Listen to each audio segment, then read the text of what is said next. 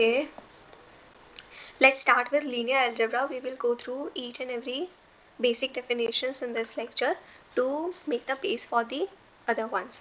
So what is the vector? In the basic definition that we learned in school was that it has a magnitude and it has a direction. For this, if this is the arrow and it is pointing towards a point, so this would be a vector. Now another I can say definition is how it tells how far we can go in each direction. Okay, so if let's assume my vector is 2 comma 3, so it is basically telling me that I need to go 2 units towards the east and 3 units towards the north for me to reach this point in a space. So that is a vector. Now what is a matrix? Matrix is basically a rectangular arrangement of rows and columns, but apart from that basic definition, it is a collection of vectors. Now you can see here I have 2 rows and 3 columns. Okay, so if I consider each column, like if I have 3 columns and if I consider each of these column as vectors, so it is a collection of 3 column vectors. So I can represent them as like this, like randomly I'm assigning the vectors. So it is basically the collection of 3 column vectors represented or articulated together. Now comes the heart and soul of the linear algebra, that is AX. You might have studied about it in the school times ki AX equals to B. Now what exactly it is and what does A matrix does to a vector? Now if I multiply these two together, I am assuming ki X is a column vector and A is some matrix. So what exactly my AX would give? So for that, let's come to a very basic example. Like let's relate them to a very basic one. Ki let's assume ki my X is a variable and A is some function. So what exactly it would do is A is some function. If I throw in some value of X as an input, it would give me some output. That's what functions do. Ki I give in some value and they throw in some value to me. So that's exactly what A is doing to a column vector X. So if I'm assuming like this is my vector X and A is basically a function which is doing a linear transformation on vector X. Okay, what exactly does this means is ki if this is my vector X, okay, and what exactly it is doing is it is doing some linear transformation. It could either shrink it down or it could stretch this vector or it could also rotate it like this. It's basically doing a linear transformation on this vector. A more intuitive example that I could take here is you already know how to do the multiplication of two matrices, like it's of matrices.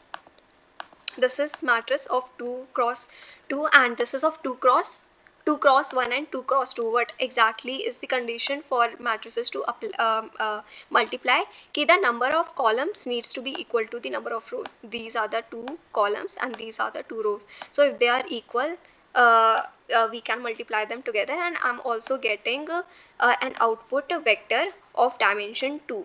Now here I first need to make this clear ki if I need to represent an input vector, let's say any vector of a dimension 2, here it has two components, so I would be requiring a 2D plane to represent this vector. Okay, so in this case I'm getting the same dimension of the output vector as the input vector, but it's not necessarily true for all the cases. Like for the below one, I am giving a 3-dimensional input vector and in resultant I'm getting a 2-dimensional vector. Okay, so it in this case मेरे को अभी तो 2D vector ही मिल रहा है, but in the below one you can see कि the dimensions of the output vectors can change as well. So this is my vector, and if I take more intuitive example for this, where is it? Like if I, okay, this is not helping. If I take this vector, I'm taking this vector, and let's assume I'm taking, like this is my vector 1 comma 2, assume. So if I do the basic multiplication, if you can do it by yourself, you would realize that what you are getting here is 2 cross 1. So basically it is the this this vector is the reflection of this vector on the line y equals to x. So this much you understand, I guess. Ki this is basically is giving the reflection or swapping the two components. So that is how the a function does the linear transformation on vectors. It's a very basic example of what it does. It does so many more things than that we will be seeing later on, but it is a very important topic of like what exactly ax is. Now as you can see, I earlier on said ki this is my input vector. It is of dimension n. As you can see, like this is 3, my columns are 3, and for me to apply, I need to have 3 components here. So basically I would be requiring a 3 comma 1 vector, and in resultant I would be getting a 2 cross 1 vector. So what exactly it is doing is it is doing a linear transformation from r of dimension n, like this is of 3 dimensions. So it is transforming the input vector of 3 dimension to the output vector of 2 dimensions. So it basically is doing the linear transformation from 3 dimension input vector to 2 dimension input vector. That is the basic definition of what a matrix does. Now let's move towards the basic definition of the later on ones. Jaise first of all we have vector space. A space. Now what is a vector space? A space where vectors can either be multiplied.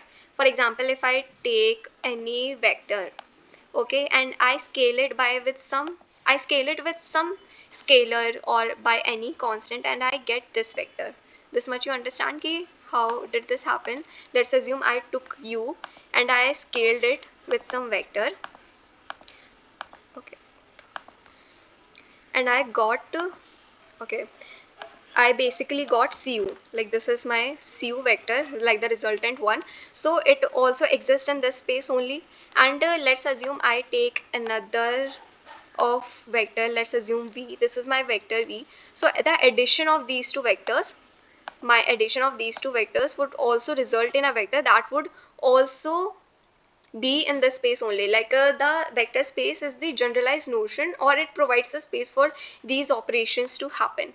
So what exactly vector space consists of? So vector space you can say is a tuple of vectors and a field. Now what is field? Field is basically the scalars and the operations that we are doing on these vectors, like the c and the plus. All of these consist like comes under field only. So yeah, vector space is the tuple of the vectors and the field.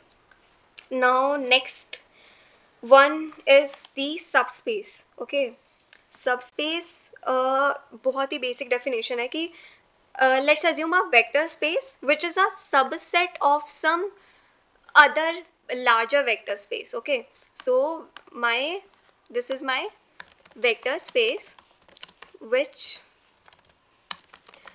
is a subset of some other larger vector space. So what was the vector space? Where you can either do you can add some vectors, or you can you can do scalar multiplications on them. So this is my vector space, and basically if it's a subset of some other larger vector space, so that would be called a subspace. A subspace is any vector space where addition and scalar multiplication can be performed on any vector, and the resultant should stay in the subspace only. Now if I do, it's so far it has been the same as the vector space. मतलब जो definition vector space की थी वही definition subspace की है. Now the necessary condition here is, necessary condition for the subspace is कि it should always, and by mean always I mean कि it should always contain 0 vector. Now how do I prove this कि it only contains 0 vector? कि as I told you earlier कि जो अगर मैंने किसी scalar से मल्टीप्लाई किया, so the resultant should also stay in that space only. So let's assume I multiplied my v vector. This is my, okay, Okay, this is my v vector, and I multiplied with 0. Okay, so if I multiplied it with if I multiplied it with 0, so it would come to origin. So regardless of what vector I take, if I multiply it with 0, it would come to origin only, so it should always contain the origin. Okay, so if I multiply any vector with 0 vector, it would give 0 vector only, and it should always contain in the subspace. So that is the necessary condition for a space to be a subspace. Okay, so that 0 vector should be contained in the subspace. Okay, मतलब ये थोड़ा सा I think ज़्यादा अच्छे से समझ आएगा in the column space. So if I move आगे towards the column space, the column space is the set of all possible linear combination. Column space क्या होता है कि these are my column vectors. Okay, these are my column vectors. I have mapped them here. मतलब अभी तो randomly I have mapped them, ऐसे नहीं होगा. But if I map them and I take all possible linear combination of these two, okay, if I take all possible combination of these two, I would be getting a 2D plane. Okay, मतलब regardless of how many combinations I take, first of all, why have I mapped this on the 3D plane? This much I think everybody understands it by now, because my column vector has 3 components, and for me to represent this point, I would be requiring 3 coordinate axis x, y, z, and that is why I have mapped this here. But still, regardless of where I have mapped it, I have only 2 column vectors here, right? I have this which I have mapped here, and this one. It regardless of what linear combinations I take, it would still be covering a 2D space. So I can say that my column space is spanning to a 2D, two-dimensional plane, which is a subspace, and it is existing, like this whole 2D plane is existing in the 3D space. So it is a subspace of R3, right? Because like the dimensionality of my column vector is 3, but it's only able to cover a 2D plane. Now that too is only has been possible because these two have been linearly independent. Now let's assume if I would have taken some other vectors which would have been linearly independent. For example, if I take 1 comma 2 and 2 comma 4, both of these are 2 vectors, and since they both lie in the same line, and regardless I have 2 vectors this time, right? Even if I have 2 vectors this time, still they have only been able to cover this line, like it passes through origin, which is fine. It should contain, like the subspace should contain the 0 vector, but still it is only covering the this is only covering this line. It could only span throughout this line, right? But for it to cover the whole 2D space, it should have been linearly independent. So the necessary 2 conditions for this, first of all, that it should have m minimum